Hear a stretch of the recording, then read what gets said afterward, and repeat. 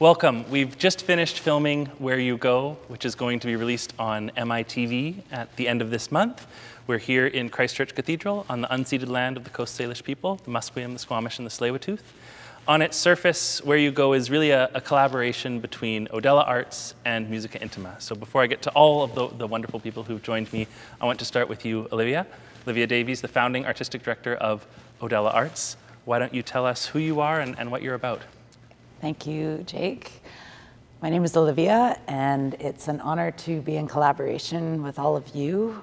I've been the artistic director of O.Dela Arts since 2018. I'm ətaʔڵ from Algonquin territory, and I've been working here on unceded Coast Salish territory since 2011. My work as a contemporary Indigenous dance artist encompasses collaboration, community creations, and of course the beautiful act of choreography in co-creation with dance artists like Antonio and Kelly. And it's been a joy to work together with you and Music Intima. It's been our joy to have you. I have a quote here that says, "I believe that our bodies hold the potential for powerful storytelling. Movement and gesture can connect our bodies to the world around us and facilitate the sharing of our lived experience." What does that mean to you? Yeah, those sound like my words. And at the point of it, the lived experience is where I'm most excited for the opportunity to share storytelling through dance and what it means to bring gestures out of the body that live deep in our blood memory, our cells, our DNA, and how those stories are waiting to be unfolded by the opportunities that exist in dance and movement, and now in song. So turning to the dance movement and song, we're joined here by Antonio, Kelly, and Risa and Stephen. Why don't the four of you introduce yourselves and who you are and where you come from? Stephen. Great, I'll begin. I'm Stephen. I grew up in Langley, just about an hour away, and I've been living in Vancouver now for about 6 years.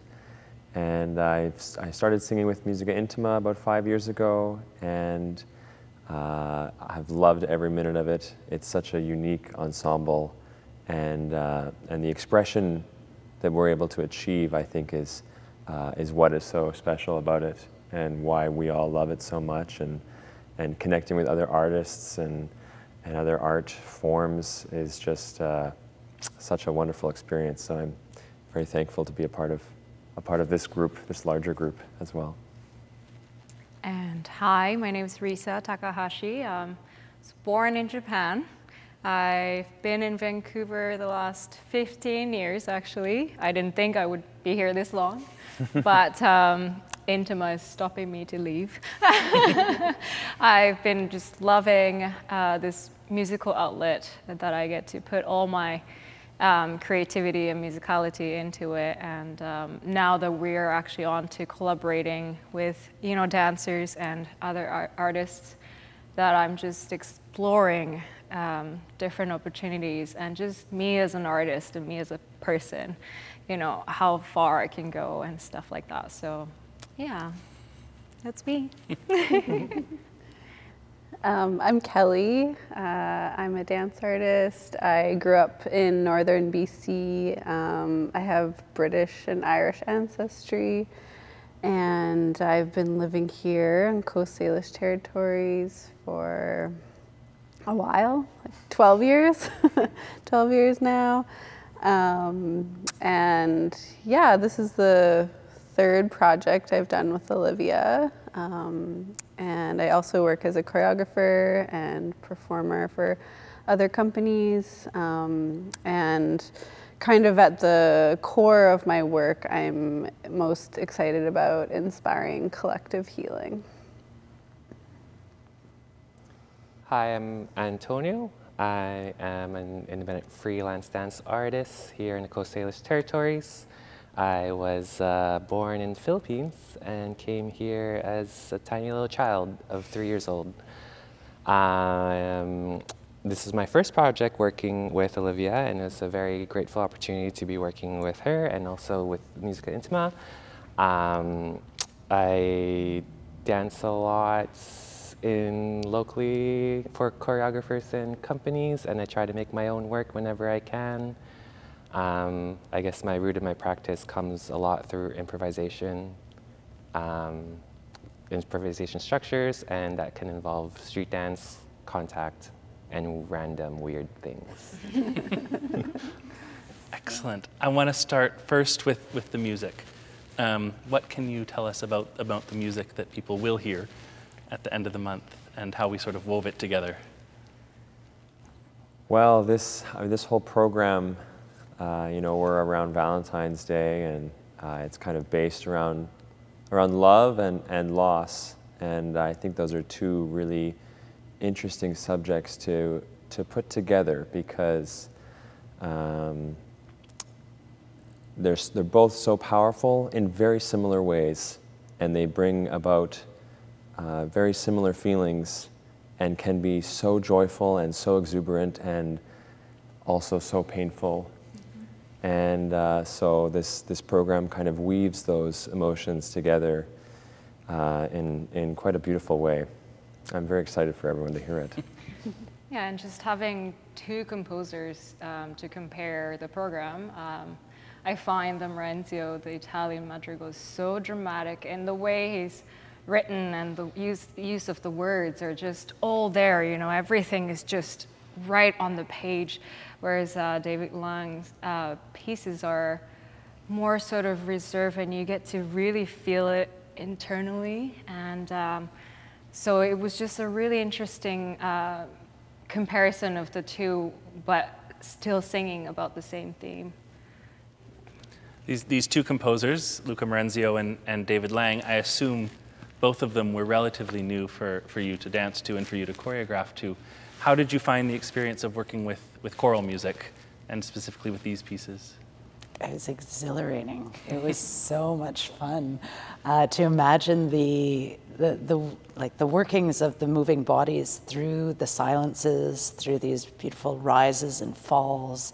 What was especially exciting for me, I think it was in starting with Where You Go, with David Lang's piece and the title piece for the repertoire and for this composition, was in experiencing how the layering of the voices was so integral to how the rises and falls were happening, and then starting to imagine what that would look like through the bodies of the two dancers was, yeah, it was all just, there was a lot of imagery that floated through. I would say, even in creation, we were starting to talk about vines and trees and tree roots moving towards one another, and just thinking of how the natural world has all these beautiful layers and the sediments of the earth, and how, you know, when we start to talk about loss and we think of the spaces where our beloveds land through the earth and through the skies, it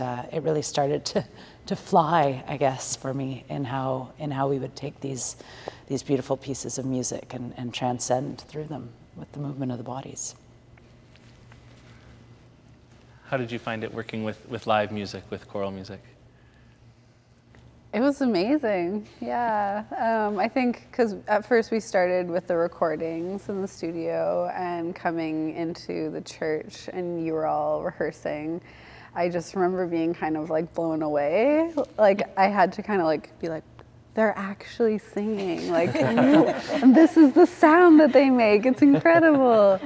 So yeah, just the kind of like energy and power of that is like so it's like fuel in a way for us too, and it's really beautiful to dance to. Well, I love it. I always love live musicians and singers in the space with dance. I think it's just so integral to, and they complement one another in so many different ways. Yeah, I'm always so fascinated just because I've kind of grew up with a little bit of choral music through just religious upbringing, but then I never heard it in this kind of beautiful way where there's so much space in between. Like, I also learned growing up learning like music a bit, so I was like, how are they singing without like a time signature, keeping one another? How did they know when to come in? I was like really like, wow, the voice is just like coming from like the background. It was really fascinating to hear, so yeah. Well, and you mentioned fuel, and I think we felt that as well. Like seeing something in front of us. What did that bring up for you? It was, well, for the first few rehearsals, it was so tough not to just watch and to actually focus on the singing, because I just wanted to watch you guys dance. It was so beautiful.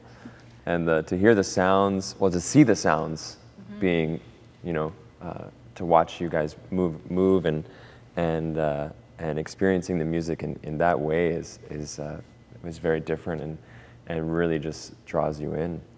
Yeah, I mean, normally we create with just our own voices, which is not visual at all, and we try to send a message towards the audience, but this time we had dancers who were physically there to really show what our voices are like, and also I think, you know, extra layer for sure, but I was trying to imagine that you guys were just the closing circle, you know, from us in a way, so that the whole circle, we were trying to just send it to the audience today. So. You mentioned some natural imagery. What else can we expect to see when we're watching? Love, passion, compassion,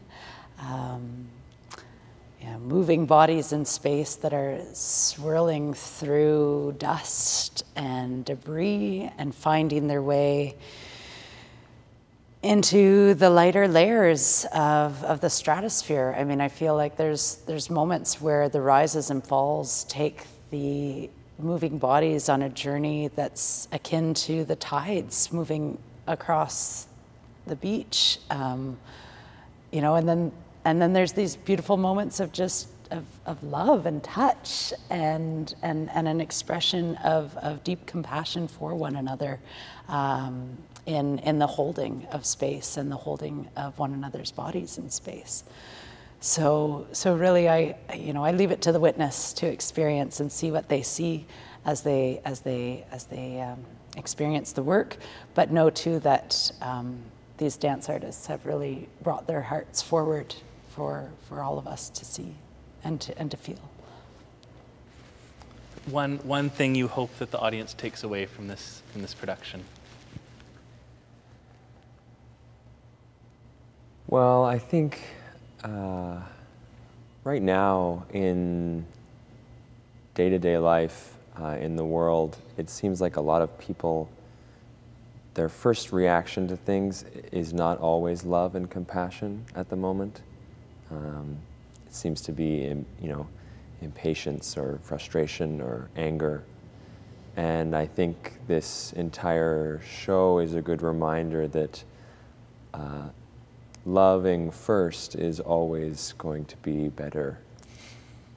Always. Yeah.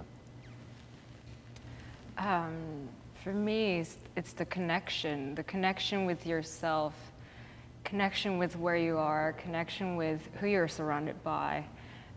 Just being aware of that is going to really lead towards a loving community, loving, self. And yeah, it's just, I know everybody has got different stories, but I think in the end, just connecting with your internal self of where you are, it's really going to be sort of the message that I want them to feel. I think just inspired, there's been lots of struggle and difficult days for these past years, and just like any little bit of inspiration or light heart feels like a beautiful offering for people. Yeah, I think especially through these trying times of what the world's going through, like maybe to find some kind of lightness and almost, compassion and joy for the simple things, I think, because sometimes those things get taken for granted. Beautiful singers, beautiful dancers get taken for granted. So that's what hopefully they can see. I'll echo what's already been said. And only to add that, that everyone is drawn back into the experience of performance and how the power of storytelling is what takes us forward into the future. So wherever this lands, you know, wherever you are in the comfort of your home, enjoying this experience, come out to experience live performance when you're able to, because our hearts are beating for you and with you. Stephen, Risa, Kelly, Antonio, Olivia, thank you so much. Thank you. Thank you.